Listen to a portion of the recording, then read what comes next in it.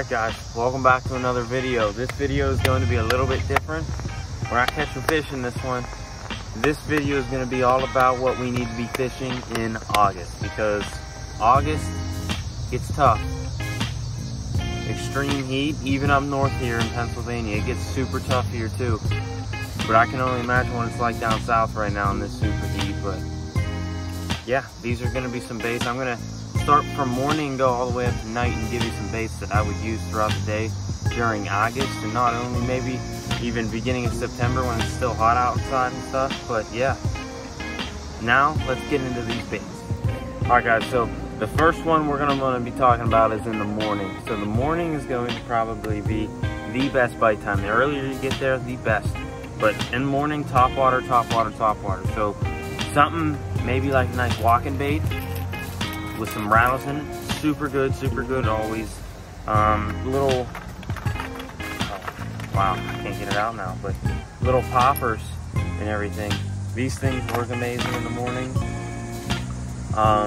Especially the frog. We're gonna want to start using the frog at this early in the morning, this time of year. Get tons of bites on it. I normally do want to use like a popping frog, not just, I have one right here, a normal frog, because I don't like the action that this is making in the water. I want a big pop, like pop in the water, that's going to disperse water and hopefully piss off a fish enough to get a bite, you know what I mean? But yeah, other than that, top water in the morning, what I'm throwing is a medium heavy, spooled up 30-pound braid. I don't really work, and up here in PA, they don't really care about, it's just straight braid to the line. I'm using the 7:2 to 1 gear ratio, because that way I can crank it in. I really have to. But I have an SLX DC for this, and I can cast this whale across the pond and set hooks very far away if I really have to. That's why I really prefer the SLX DC for my topwater rod. But other than that, this is a 7-foot, just normal medium heavy, and it gets the job done on topwater. I can tell you that right now. But topwater in the morning is what you're going to want to be fishing. Alright guys, well, the next bait, we're going, well, I guess not next bait, but baits. We are going to talk about when we're getting into, when it's starting to get really hot outside during that day and the fish just stop biting. They're going to be a little bit deeper, but you're going to be able to catch them on certain things if you make them commit. You don't want a smaller meal. They're going to want something they can commit to and not have to eat a while again for. So you're going to want to fish something a lot bigger. So first thing I'm going to tell you is a big jig. So this is the perfect time to use a big jig. Not only that, this is actually a swim jig I have tied on to my jigging rod right now, but even the normal jig, a flipping jig or football jig, whatever you want to use is going to be great during this time in deeper water. This is going to have to be on more rocky with the jigs. The swim jig, however, you can keep big and you can go through all your brush that you want. And it's amazing, honestly, it's amazing this time of year, especially deeper water. Honestly, jigging, people hate it because not many people caught fish on jigs. But honestly, once you get confidence in these things, there's literally nothing better I could ever ask for other than, I guess, catching a fish every cast. But these things are fish producers all year round, especially the big ones in the heat of the summer, because the bass are a lot more active. Their metabolism, I guess, is more active. So that's what you really want to be fishing, is bigger things, because they're only going to bite. They're not going to go for the smaller baits, if that makes sense. But yeah, next bait we are going to talk about, I guess you can relate it with the jig, but we're just talking about a standard Texas rig, right?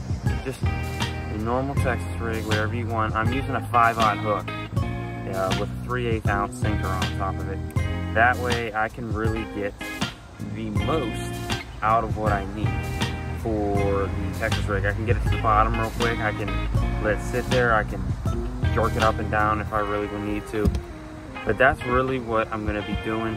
I mean, again, bigger baits. We're not going for smaller soft plastics. I don't think I have to tell you what a Senko, a craw, or a Bandito bug. I would hope you guys know that. But you're gonna definitely want to be big soft plastic. Mondo worm is perfect. A ginormous worm is perfect this time of year. That's why I'm using a 5-aught hook. That way it can really up the size of what I'm really going to be using out there and not worry about not getting a decent hook set on. So I'm not worried ever when I get a bite on one of these bigger baits. So going back, let's talk about what exactly the what power rods and everything I'm going to be using. So for the jig, you're going to definitely want to be using heavy. That way you can rip it through all the weeds you want. So this is a heavy favorite rod, honestly, actually. And this is a Pflueger President XT bait casting reel. Now this thing is definitely good. This is only a $100 reel, but this is about a $200 combo. It's definitely worth it. I'm using 7.3 heavy, or is this extra heavy? No, so this is just a 7.3 heavy. This is perfect for jigs. You can cast them far and still get a good hook set because you got to get it through that weed guard. But for the normal Texas rig, honestly, normal Texas rig, right? So I'm using, this is a 7.2 medium heavy Googan Squad rod. This is the Googan Go-To, which is awesome. You can use a ton of baits on this. But this is down to, I'm using 20-pound fluorocarbon line on both of these, actually, both the jigging and this. But honestly, I'm using just a normal SLX. I'm not using the SLX DC on this one. So the normal SLX, I feel like, is better at, I'm not gonna have to cast this as far, if that makes more sense. So I don't really need the extra power. I need more of the drag in this one.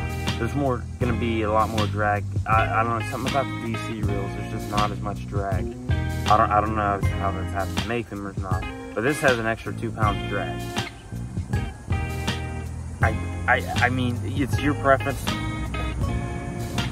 The normal SLX is gonna cast just as far, but it can backlash. That's the only difference between them. But the SLX DC does still have my heart. But yeah, that's about it for midday. Oh no, it's not actually. I totally forgot. So now you can't get them to bite. Trying everything, they won't bite, right? We're gonna want to switch over to the spinning rod, and we're gonna want to throw a wacky. So the wacky rig is going to do its job at this time of the year. Honestly, it's a great bait. It produces bites all the time. This is something, if you're not catching them on there, but you know they're out there, this is what you're gonna want to throw. This, the way it sinks down to the bottom and flutters, just triggers bites. You're gonna want to do this on your spinning rod though. This is not for your bait caster. Spinning rod, I'm probably using about 10-pound braid to about 10-pound fluorocarbon leader, and then I'm probably still I'm gonna use a medium heavy spinning rod, 3000 series spinning reel. Doesn't matter which brand. There's tons of brands out there. Honestly, I use the Pflueger Presidents actually for most of my spinning reels, as well as one of my bait casts with SCXT. But yeah, you can't get bites. You're gonna want to use a wacky rig at this time of the year. So yeah, go fish those. Hopefully you catch some fish on those ones. Alright, so it's getting late. It's getting later. Evening, sun's starting to go down and everything. We're gonna want to attract attention to our baits more than ever because they're gonna be less visible, right? So first thing I'm gonna start throwing as soon as the sun starts going down, chatterbait. Now, trailers. Use whatever trailer you want. You're gonna have to try many craws, bugs. I personally have a little fluke on the back of mine because when this thing is swimming, its tail's flicking and it just looks so juicy. Flukes are probably my favorite soft plastic of all time anyways. And using them on the back of a bladed jig, I mean, I personally, my favorite brand is the Googan Squad. I know Z-Man chatterbaits are good, but honestly, I've gotten the best bites on my Googan Squad line. Not saying I haven't caught big fish on the other ones. This is my favorite one. Now going back to what we're gonna wanna throw these baits on for this is an SLX DC, right? To a Lew's TPX1.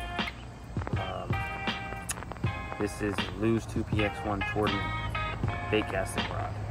Now, this is all about medium heavy. This is a lot stiffer of medium heavy. So this is going to be great for feeling this, and it's not going to be dropping as much. So that's what you're really going to want.